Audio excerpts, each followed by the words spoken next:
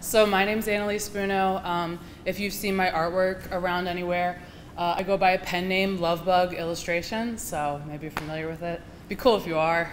So initially when I was asked to do this, I was terrified, just because my art is like an open diary. I have definitely been through a lot of wow, that's loud. I've been through, like some weird things in life, so everything like parallels my life. I didn't really have a choice with my career path. My mom's an art teacher, my dad's a designer, and I just walked around with a sketchbook all the time. They were always telling me, draw what you see, not what you know in your head. I was a really weird kid, and I still am like a really weird kid. So, a lot of fantasy involved. I was also really into rock and roll. This is me and my friends. When I drew this when I was 11 years old, we were going to start a cool rock band. I was in a lot of rock bands, but not with them. They couldn't play music. Yeah. I loved the human figure, too, drawing the human figure. When I got into college, I was obsessed with Muka, which is this drawing right here on the right. And then that is my drawing. Mostly just figures with the composition was what I was really into, the design elements around Muka. So you can kind of see it reflected in my own work. I got my first client work also when I was in college. Junior in college, I started doing logos and graphic design. This is actually a bar in Lancaster. You can go to it. It's called 551 West. You might notice that it has a Demuth influence, and that's because he's a Lancaster artist, so I thought it'd be cool.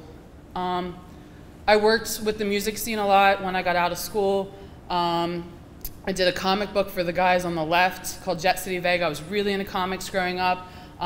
So my artwork always had real heavy, bold outlines and very limited color palette. I also ride motorcycle, and that's just also from a comic.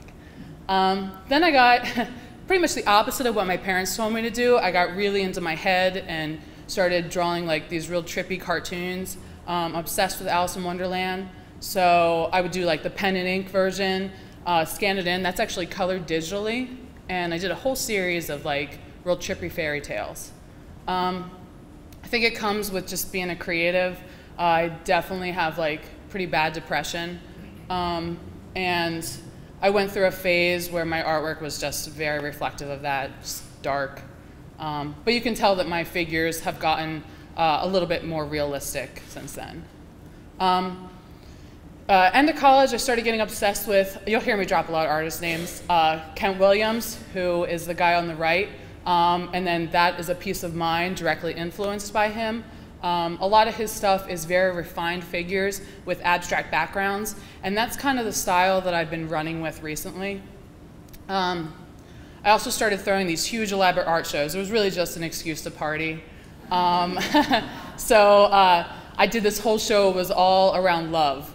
And I was talking to a guy at the time who was bipolar, and he was just all over the place. So this is called Seasons of Love, and it's just all runs through the different like seasons, like emotions that I felt with him. I realized that romantic paintings were my cash cow. People seemed to really relate to it. Plus I could have fun with it, and I could still get back into like that fantasy realm, but keeping my stuff somewhat realistic, but get surreal with it too. My day job at the time, I was a package designer randomly. So I was still doing the graphic design. You can even see a little bit of Muka, like Art Nouveau influence in it. So if you ever see the Golden Gourmet snacks, I did the entire line. Yeah, one designer for Hanover Foods. My personal work, crazy juxtaposition at the time, was super psychedelic. I was really into psychedelics. I was also really into like just the way that the brain works. So these all have like, titles. That's actually called ayahuasca, and it's the goddess ayahuasca. So I also got very kind of like spiritual for a time frame. I still am. I was really into yoga, and I was actually meditating with a Buddhist monk for a little bit, and my artwork, I feel like, really reflected that. So, space too. I never really lost sight of my music roots. This piece is really cool. Every color represents a different layer in the song. So like we pulled apart songs and I would listen to each instrument that was playing and like associate it with a color and a shape. So this is just the whole thing layered together. So my bread and butter right now, I do commission work, I do a lot of portraits, a lot. Really what I'm focused on is just the interactions and bringing out some sort of soul in the person, whether it's in the eyes or whether it's in the interactions that they're having like in the center painting, even animals.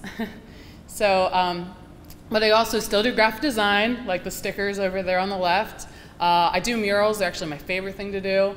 I do book illustration, and I do body painting, which maybe you've even seen. I do that with a partner, and we're called Innovative Skin.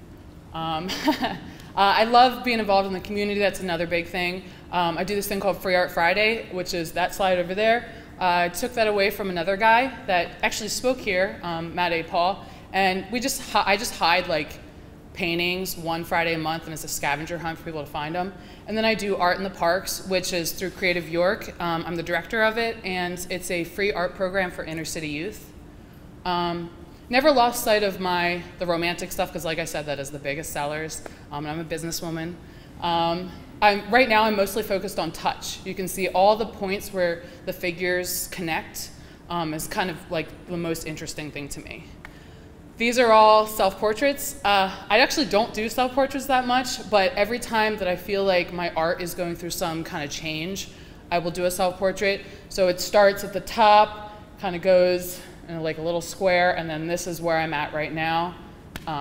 Just ridiculous.